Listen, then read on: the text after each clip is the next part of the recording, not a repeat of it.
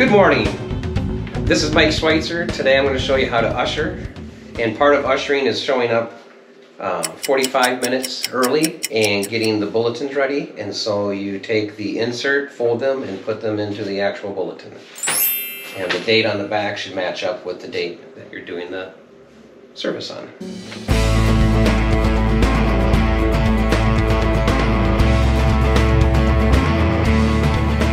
Be sure to be friendly when you greet people for the service. Good morning. Good morning, Mike. Here's your bulletin. Thank you. I can go sit down.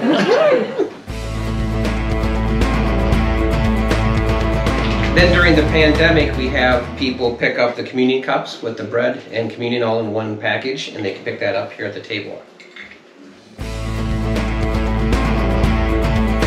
Make sure we have a pencil or pen here for guests and encourage them to sign the book if they're guests for the Sunday.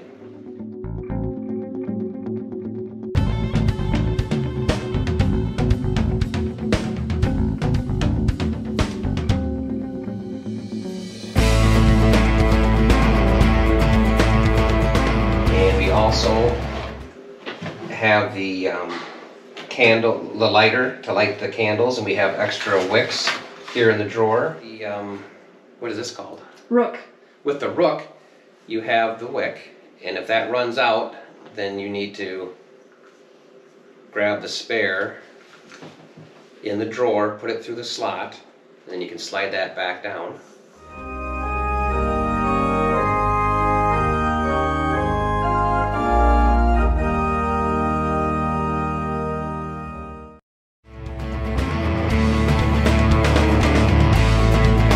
We always want to count how many people are in attendance, and we want to write that down in the little booklet, the date and the number of people.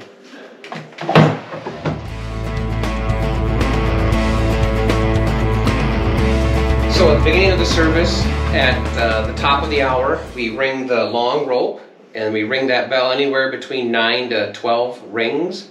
And with this one, you build up momentum. So you always want to keep one hand on the rope. And if you get too much momentum, the bell can flip, so don't overboard with ringing the bell. Do you want to go ahead and demonstrate? And I'll demonstrate.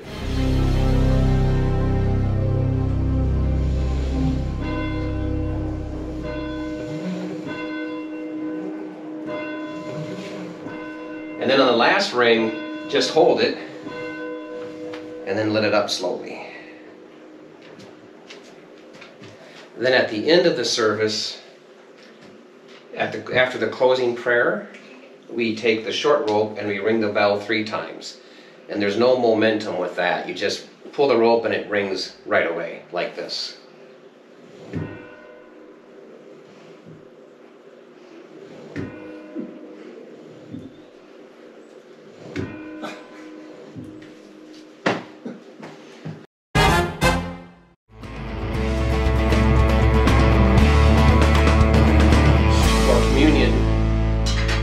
You want to dismiss people. During the pandemic, we dismiss people from as family groups up to the front, and we do it each family unit. During regular communion, we dismiss people by rows on either side of the row, let them go up, and we start at the front and we work our way back. And then ushers are the last to do communion. And then at the end of that, one of the ushers will give communion to the pastor.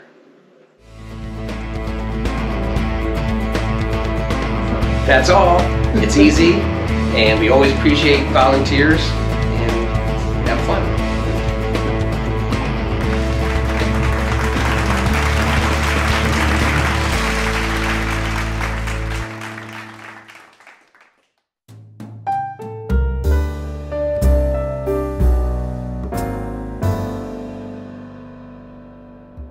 I really like ushers. They're so friendly. They make me feel happy when I come to church. Yeah, ushers.